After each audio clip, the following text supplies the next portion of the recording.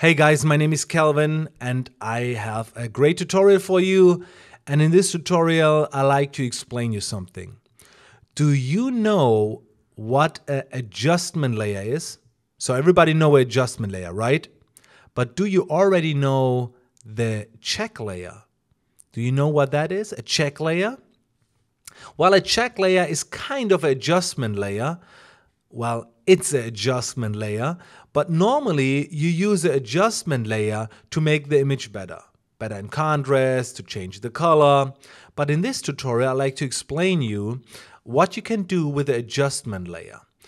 Well, an adjustment layer is sometimes also good to find something out, to check the image, and that is the reason why I call that check layer. Let's say I like to retouch this image. And well, it's very simple. I can create a blank layer. I choose here my healing brush tool, and then I can start doing the retouching. But sometimes I have problems to see all the fine spots here, what I have to retouch. Well, sometimes it's a little bit more difficult. And for that, I'm creating a check layer. In this case, a check layer channel mixer. If you create a channel mixer and if you click to monochrome, you will get a black and white image. A skin have normally a lot of red tones. And if you bring down the red tones here and if you raise up here the blue tones, you will get a very high contrasty image. And then you can see all the differences here in the skin between dark and bright.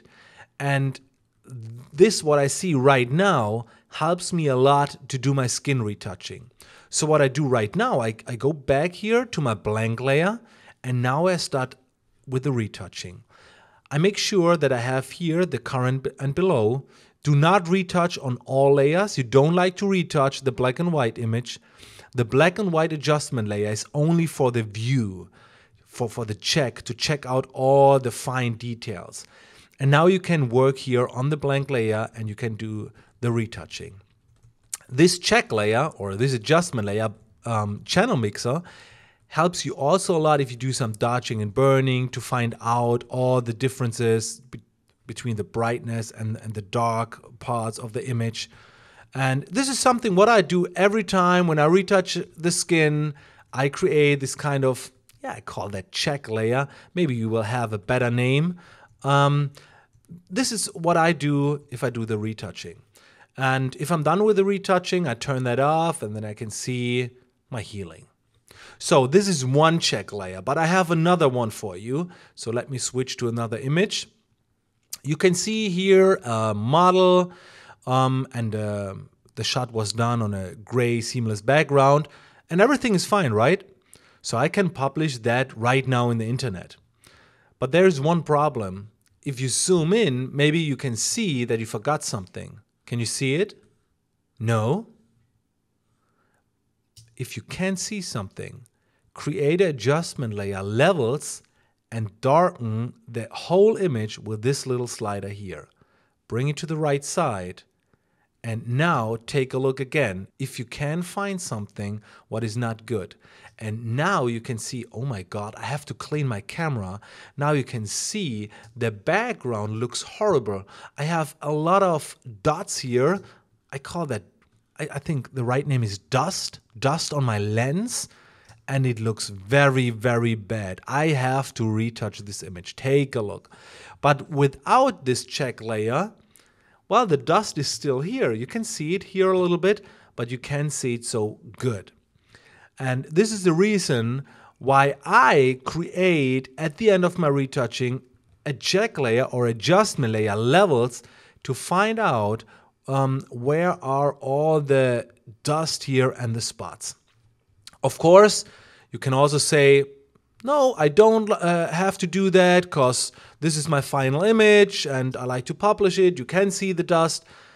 But out there are many people who are watching your pictures. They do not have a good screen, a good monitor. Maybe they have a screen like that. And then all the people will see the dust, but you can see it. So I think it's a good idea to turn on the check layer, to find that out, to retouch it. And then you make sure that nobody will see any grain.